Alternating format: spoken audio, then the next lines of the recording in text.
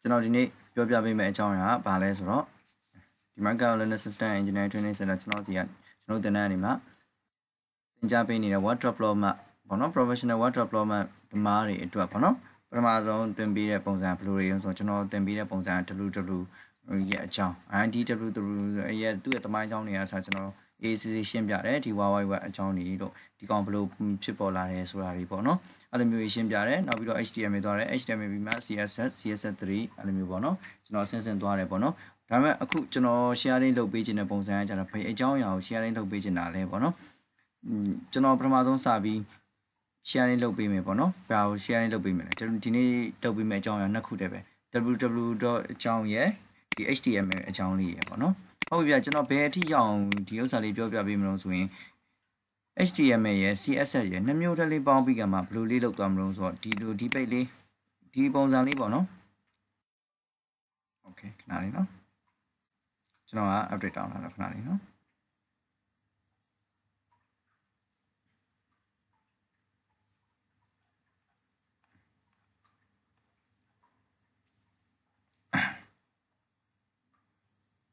ဟုတ်ပြီဗျအဲ့ဆိုဒီကောင်လေး run နေတဲ့အချိန်မှာကျွန်တော်တခုပြောပြမယ်ပေါ့နော်ဒီ www ပေါ့နော်လူကြီးမင်းတို့လည်းတွေ့မှုရ website တွေမှာဘာတွေမှာ browser တွေထဲဝင်လိုက်တဲ့အချိန်မှာရှေ့မှာဆို www. ဘာညာပေါ့နော်အဲ့လိုမျိုးတွေ့ပြီးမှအခုကျွန်တော်တို့ပြောပြပေးမယ်အကြောင်းအရာပေါ့နော်ဒီ www. ရဲ့အကြောင်းကို www သုံးလုံးရဲ့ပေါ့နော် travel w ပေါ့နော်ဒီ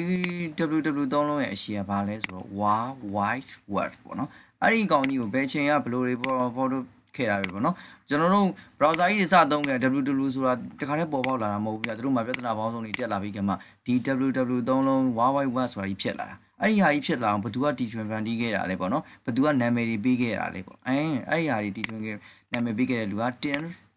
Berners-Lee ဆိုတဲ့ပုဂ္ဂိုလ်ကြီးက1993ခုနှစ်မှာသူကဒီပေါ့နော်အဲ့ရှေ့မှာပြဿနာတစ်ခုတက်ခဲ့တယ်အဲ့ပြဿနာတစ်ခုအကြောင်းမလို့အဲ့ပြဿနာအကြောင်းတော့ကျွန်တော်ရှင်းမပြတော့ဘူးဗျာ1993ခုနှစ်မှာဒီ World Wide Web ဆိုတဲ့ W သုံးလုံးကြီးကို Tim Berners-Lee ဆိုတဲ့ပုဂ္ဂိုလ်ကြီးကလောက်ခဲ့တယ်လို့ပဲလူကြီးမင်းတို့အနေနဲ့သိထားလိုက်ပေါ့နော်နောက်ပြီးတော့ကျွန်တော်တို့သုံးနေတဲ့ browser တွေပေါ့နော် browser တွေကိုပထမဆုံးပေါ်ခဲ့တဲ့ browser က Moses ဒီကောင်လေးပေါ့နော်ဒီ Moses browser လေး Moses browser ပထမဆုံးကျွန်တော်တို့ပေါ်ခဲ့တာဗျဒီလို browser တွေအခုတော့ကျွန်တော်တို့မှာအများကြီးပေါ့ဗျာ Chrome တွေရော Firefox တွေရောဘာတွေရောပေါ့နော်ဒါပေမဲ့အဲ့ Moses browser အခုတော့မရှိတော့ဘူးလားဆိုရင်ရှိသေးတယ်ဗျရှိသေးတယ်ဗျဆိုရင်သူ့ရဲ့ပေါ့နော်သူကပင်မပေါ့နော်သူကနေဆင်းသက်လာတဲ့ browser တွေရှိတယ်အဲ့ပါလေဆိုကျွန်တော်အခုသုံးနေတဲ့ Firefox ပေါ့နော် Firefox တို့ဘာလို့ဆိုတော့ကျွန်တော်အခုသုံးနေတဲ့ browser တွေပေါ့နော်အခုပြကျွန်တော်ပြောပြမိမယ့်အကြောင်းအရာဒီနေ့ညမှာတော့ www သုံးလုံးအကြောင်းအရာရဲ့ HTML အကြောင်းအရာရဲ့ပဲ Okay နောက်တစ်ခုပြောပြချင်တာကကျွန်တော်ဒီနေ့ပြောပြလိုက်တဲ့ဟာမှာဒီ web page လေးဖြစ်လာအောင်ကျွန်တော်ပြောပြပေးမယ်ပေါ့နော်ဒါမှဒီဗီဒီယိုမှာတော့ဒီကောင်ကြီးပြီးသွားသည်ထိပြောမှမဟုတ်ဘူးဒီကောင်ကြီးဖြစ်လာအောင်ဒီကျွန်တော်တို့လုပ်ပေးမယ်ပေါ့နော်ဒါလေးကတော့ HTML ရဲ့ CSS ရဲ့နှစ်ခုပေါင်းလိုက်တာနဲ့ပြန်နေတဲ့ဒီလို web page လေးတစ်ခုဖြစ်လာလိမ့်မယ်ပေါ့နော်အဲ့ဒီဟာလေးဖြစ်တော့ဒီကျွန်တော်ပြောပြပေးမယ်နော်။ Okay ဗျဒါပေမဲ့ကျွန်တော်တို့ကဒီတိုင်းကြီး website တစ်ခုဒီဟာချရေးဒီဟာချရေးဆိုတော့ကျွန်တော်မဖြည့်ချင်ဘူးဗျာနော်။ဒီ code တွေကိုဒီလိုဒီခါတိုင်းရေးအောင်ဆိုပြီးမှကျွန်တော်ရေးခိုင်းရင်တော့ခင်ဗျားတို့အတွက်လည်းဘာမှလည်းသိမှာမဟုတ်ဘူးဗျာနော်။အဲ့ဒါကြောင့်မလို့ကျွန်တော်ပြောပြချင်တဲ့အကြောင်းအရာအခြေခံနေစာပြောလိုက်တယ် www သုံးလုံးဆိုတာ World Wide Web ဖြစ်တယ်အဲ့ဒီကောင်ကြီးကို Tim Berners-Lee က1993ခုနှစ်မှာတည်ထောင်ခဲ့တယ်။ browser ရဲ့ပထမဆုံး browser Moses ဖြစ်တယ်။အဲ့လောက်လေးသိထားရင်တော်ပြီကျွန်တော်တို့ကဟုတ်ပြီဗျနောက်တစ်ခုကျွန်တော် HTML အကြောင်းပြောမယ်နော်HTML ဆိုတာဘာလဲ HTML ဆိုတာ Hypertext Markup Language ဒီကောင်တွေက Markup Language ဆိုတာလည်း Markup Language တွေတက်တွေရှိသေးတယ်နော်အဲ့ဒီအကြောင်းတော့ကျွန်တော်မပြောတော့ဘူးနော် HTML ရဲ့အသုံးပြုပုံကိုကျွန်တော်တို့ပြောတော့မယ်ဟုတ်ပြီဗျ HTML ဒီကောင်လေးတွေကိုပြောတော့မယ် Okay ကျွန်တော်တို့ web page တစ်ခုရေးဖို့ပဲပေါ့နော်ဒီ website တစ်ခုမှာ run ဖို့အတွက်ကပထမဆုံးနေရာဘာလုပ်အောင်လဲဆိုတော့ဒီကောင်ကြီးဒီကျွန်တော်ကဒါနေနဲ့ပဲပြရမလားဒါနဲ့မပြတော့ဘူးဗျာကျွန်တော်ဒီဟွာနဲ့ပဲပြလိုက်မယ် notepad လေးနဲ့ပဲပြမယ်နော် notepad နဲ့ရေးလိုက်မယ်ပေါ့နော်ဒီ arrow breaker လေးရေးလိုက်မယ် factory လေးရေးလိုက်မယ်ပေါ့နော် doc dype ဒါရေးလိုက်ရတယ်ပေါ့နော်ခုလောလောဆယ်မရေးပါနဲ့ဦးဗျာနော်ကျွန်တော်တို့သိအောင်ခါရဲစာရေးလိုက်မယ် HTML ဆိုတော့ HTML ပေါ့နော်ဒါပြီးရင် HTML အဖွင့်လာပြီဆိုရင်ကျွန်တော်တို့က HTML အပိတ်လာရမယ်ပေါ့နော် HTMLဟုတ်ပြီဗျအဲ့ပြီးရင်ဘာလာမလဲ help လာမယ် HEAD help ပေါ့နော် help လာပြီဆိုရင်အဖွင့်ရှိရင်အပိတ်ရှိမယ်ပေါ့နော်ကျွန်တော်တို့အဲ့ဒါလောက်လေးအဲ့ဒါလေးတွေတော့အလွတ်အမြဲတမ်းကြက်ထားမယ်အရာလေးပေါ့နော်ထပ်ပြီးရင်ကျွန်တော်တို့ဘာလာမလို့ body ပေါ့နော် body body ဒီ body အဖွင့်ရှိပြီဆိုရင်လည်း body အပိတ်ရှိမယ် body okay အဲ့ဆိုရင်ကျွန်တော်တို့ဒီဒါလေးကသူ့ရဲ့ format ပေါ့နော် HTML format လေးကအဲ့အကောင်လေးပဲသူ့အပေါ်မှာကတော့ဒီကျွန်တော်စောစောခြံခဲ့တဲ့ဟာလေးကတော့ရေးရတယ်ပေါ့နော် doc d1b document.html ပေါ့နော်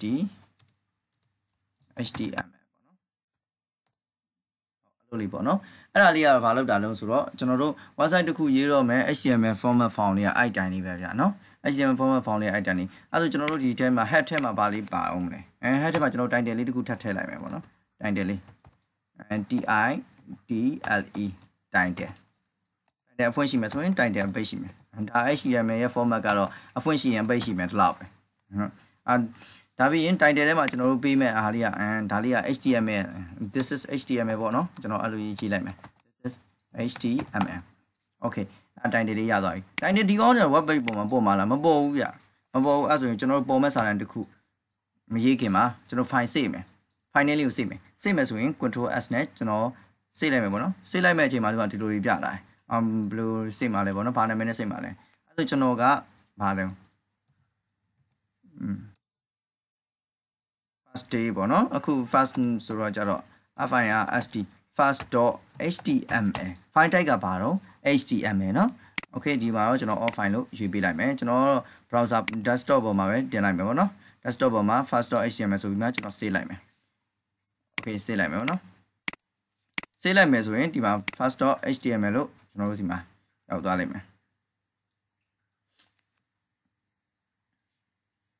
okay အဲ့ဆိုတော့ကြတော့ကျွန်တော်တို့တွေ့ပြီဒီမှာဘယ်မှာတော့ဆိုတော့ဒီမှာ first.html ဒီမှာfirst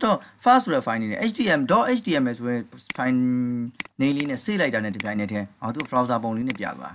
เนาะကျွန်တော် default browser Firefox ပြထားလို့ Firefox icon လေးနဲ့ပြမှာလူချင်းမင်းတို့ဟာမှာဆိုလူချင်းမင်းတို့ထားတဲ့ default browser နဲ့ပဲပြလိုက်မယ်เนาะ okay အဲ့ဆိုရင် first browser လေးပြလိုက်အဲ့ဆို first browser လေးကိုကျွန်တော်ဖွင့်ကြည့်လိုက်မယ်ဒီကောင်လေးကို icon လေးကိုဘာမှမပါသေးဘူးဒီမှာ this is html တော့ပါလာတွေ့ရเนาะ this is html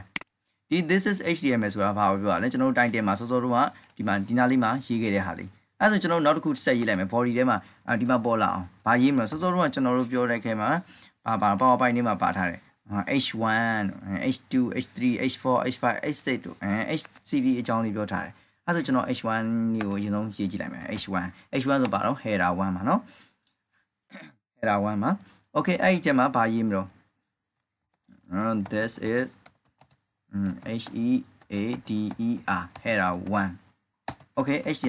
H1 အဖွင့်ပြီးဆိုရင် H1 အပိတ်လာလိုက်မယ်ပေါ့နော် okay အဲ့ဆိုအဲ့ကောင်လေးကိုပဲကျွန်တော် control s နဲ့ save လိုက်မယ် save လိုက်ပြီးဆိုရင်မလုပ်လိုက်မယ်ဒီ browser ကိုခဏဝင်ကြည့်လိုက်မယ် browser မှာဝင်ပြီးကမှကျွန်တော် refresh လေးလုပ်လိုက်မယ် this is header 1နဲ့ပေါ်လာတယ် this is header 1ရသွားပြီအဲ့ H1 ကိုအသုံးပြုလိုက်လို့H1 အသုံးပြုပြီးကျွန်တော်တို့ရေးချင်တဲ့ဒီ web page ပေါ်မှာပေါ်ချင်တဲ့ဒီ web page ပေါ်မှာပေါ်ချင်တဲ့စာမှန်သမျှပေါ့နော်အဲ့ဒါတွေကဘယ်ထဲမှာရေးရမှာလဲကျွန်တော်တို့ body ထဲမှာပဲရေးရမှာနော်ဟုတ်ပြီနော်အဲ့ဆိုရင်ကျွန်တော်တို့ header 1အဲ့ဆို H1 တော့ရပြီ H1 ရပြီဆိုရင်ကျွန်တော် H2 ရောရေးချင်တယ်အဲ့ဆိုကျွန်တော်ဒီကောင်လေးကိုပဲ control C နဲ့ copy ကိုလိုက်မယ် okay paste ချလိုက်မယ်နောက်ထပ် enter ခေါ်မယ်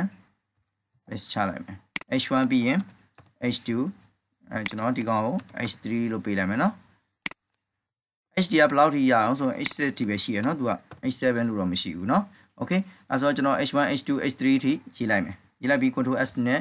စေးလိုက်မယ်ဒါပြီးရင်ကျွန်တော်တို့ဒီကောင်မှာ refresh သွားလုပ်လိုက်မယ်ဆိုရင်ဒီမှာပါဒါက H1 နဲ့ရေးလိုက်တဲ့ header 1ပါဒါကတော့ header 2ပါဒါကတော့ header 3ပါကျွန်တော်တို့ web page ပေါ်မှာကျွန်တော်စောစောလုံးကစေးလိုက်တဲ့ file name လေးပေါ့နော် first.html ဆိုတဲ့ file လေးပါအဲ့ဆိုဒီကောင်လေးကိုဒါပဲ click လေးနှိပ်လိုက်တာနဲ့ဒီ folder ဒီ file လေးကပွင့်လာပြီမှာ this is header 1 this is header 1 this is header 1ပေါ်လာပြီเนาะဒါက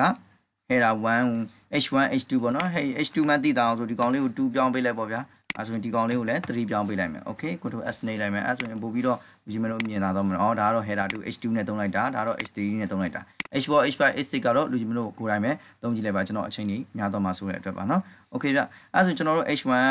header အကြောင်းတော့သိသွားပြီအဲဆိုနောက်တစ်ခုဘာပြောဦးမလဲ အဲ့ဆိုရင် VR တော့ဒီနေရာမှာဆိုရင်ကျွန်တော်အရင်ဆုံး paragraph P အကြောင်းလေးကိုအရင်ဆုံးပြောလိုက်မယ်နော်အဲ့ဆိုရင် P လေးကိုပြောမယ်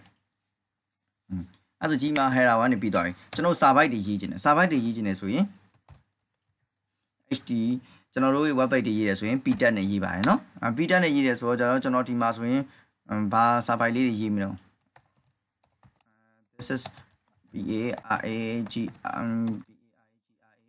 this is this is paragraph ပေါ့နော် this is paragraph ကိုပဲကျွန်တော်ကဘယ်လောက်ကူးလိုက်မလဲဆိုတော့ဒီ this is paragraph ဆိုတဲ့စာရန်တွေကိုပဲကျွန်တော်အများကြီးရေးလိုက်မယ်ဗျာ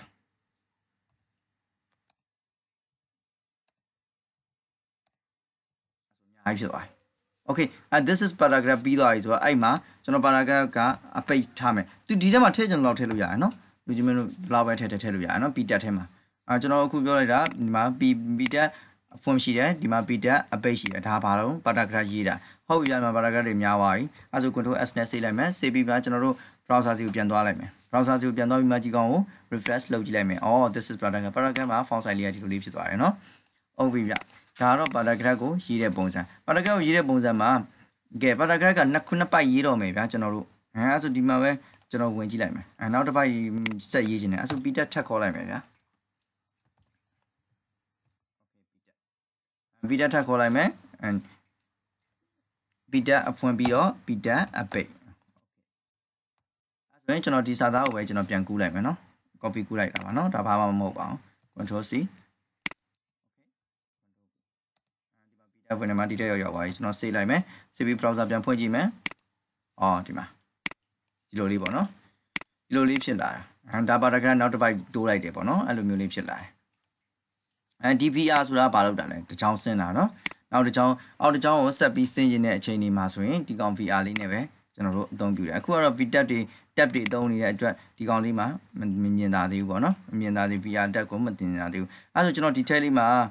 ပဲဖြစ်ဒီနားလေးမှာပဲ paragraph ရဲ့အကွာဝေးလေးကိုကျွန်တော်ကြည့်လိုက်မယ်ဒီလောက်လေးကွာနေအဲ့ဒါကိုကျွန်တော်ဆက်ကွာမလားဆိုရင်VR tab လေးကျွန်တော်တို့သုံးကြည့်လိုက်မယ်ဒီ p-tab ရဲ့နောက်လေးမှာ VR tab လေးကိုဒီနားလေးမှာပဲကျွန်တော်သုံးလိုက်မယ်နော်လိုက်မယ်ဒီလိုပဲပေးလိုက်တယ်ကျွန်တော် VRU ပဲအော်ဒီမှာတွေ့လားတစ်ချောင်းချပါပြီအဲ့ဒါ तू ကဘာလုပ်တာလဲတစ်ချောင်းထပ်ချပေးတာနော် VR က brain line အောက်တစ်ချောင်းဆင်းပေးတဲ့သဘောပါနော်ဟုတ်ပြီဒီဥစ္စာလေးတော့ဒီတိုင်းရိုးလေးဒါလေးပဲပါနော်ကျွန်တော်ကအခုပြလိုက်တာဘာနဲ့ပြလိုက်တာတော့ဆိုတော့ကျတော့ဒီ notepad လေးနဲ့ပြလိုက်တာကြ notepad လေးနဲ့ပြတာကျတော့အဲ့ဆိုရင်ဒီ programmer တွေက developer တွေက notepad ကြီးနဲ့ရေးနေရလားခင်ဗျားတို့ရေးရတာလဲကြာလိုက်တာဗျာလို့ရှိမှာပေါ့နော်ကျွန်တော်တို့ရေးတာ notepad နဲ့ရေးတာမဟုတ်ပါဘူးဗျာနော်ကျွန်တော်တို့ကဒီဥစ္စာကိုမြင်သာအောင်လို့လူချင်းမင်းတို့ကိုဒီလို syntax လေးတွေပြချင်တာမလို့ဗျာတခါတည်းရေးချင်တော့လွယ်တာပေါ့ဗျာကျွန်တော်တို့မှဆိုရင်ဒီမှာ file size တစ်ခု file name တစ်ခုကျွန်တော်တို့ခေါ်လိုက်မယ်ဒီမှာ control s နဲ့ခေါ်လိုက်မယ်ဒီ file name ကို desktop မှာပဲဒီမှာလဲ first first .html ပေါ့နော်အဲ့လိုမျိုးပေးလိုက်မယ်ဒါပြီး save လိုက်မယ်အော်ဒီထဲမှာကျွန်တော် first one .html လို့ကျွန်တော်တို့ file save လေးဖြစ်သွားပြီ file တိုင်းလေးအဲ့မှာဆိုကျွန်တော်တို့ html ဆို html ပေါ့နော် file ဆို file ပေါ့နော်အဲ့လိုလေးရေးလိုက်ရင်တော့ပြီးသွားပြီအော်စောစောရေးထားတဲ့စာတွေအကုန်လုံးပြီးသွားပြီဒါမှမဟုတ်ဘူးအဲ့လိုမဟုတ်သေးဘူးhtml tab ဆိုရင်လည်းကျွန်တော်ကခုံလိုက်ရင်ဒီမှာ html tab လေးအဲ့လိုလေးဖြစ်သွားပြီHTTP help ဆိုရင် help ဒါပြီး title ဆို LE ဆိုတဲ့အတိုင်းတက်လေးခုံလိုက်အဲ့လိုလေးတွေလည်းရတယ်เนาะကျွန်တော်တို့ကကြတော့ဘာနဲ့ရေးရတော့ဆိုတော့အခုလိုမျိုး supply tab တွေတို့တချို့ကြလဲဒီမှာကြ virtual အများကြီးပေါ့နော်ဒီ IDE တွေကတော့လူတိုင်းဗလာပဲသုံး virtual story ပဲသုံးကြတယ် supply tab တွေလည်းသုံးကြတယ်ပေါ့နော်လူကြီးမင်းတို့အဆင်ပြေတာသုံးပေါ့နော်ကျွန်တော်ကလည်းကျွန်တော်ကြုံတာကျွန်တော်သုံးတာပေါ့နော်လူကြီးမင်းတို့ကြိုက်တဲ့ဟာကိုသုံးလို့ရတယ်เนาะအဲ့ဆိုတော့ကျွန်တော်ဒီနေ့ချုပ်အနေနဲ့ပြောပြခြင်းတဲ့အကြောင်းအရာကတော့ Carolina System Engineering Training Center ကနေပြောပြလိုက်တာ www အကြောင်း yy1 နဲ့